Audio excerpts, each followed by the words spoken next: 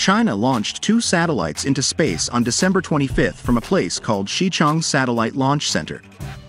These satellites are part of China's navigation system, kind of like GPS. They were sent into space successfully, but parts of the rocket that carried them fell back to Earth in a place called Guangxi in China. People recorded videos of these rocket parts falling down.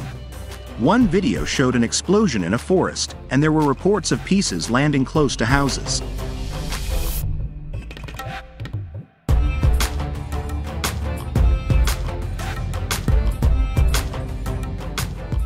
The rocket fuel used in these parts is dangerous if it touches people or the environment. This isn't the first time pieces of rockets from these satellite launches have fallen near where people live. In the past, in 2019, a rocket part destroyed a house when it fell. China has been criticized before for letting parts of big rockets fall back to Earth, creating space junk.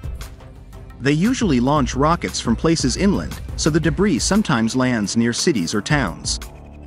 They try to warn people and even evacuate areas before a launch to keep them safe.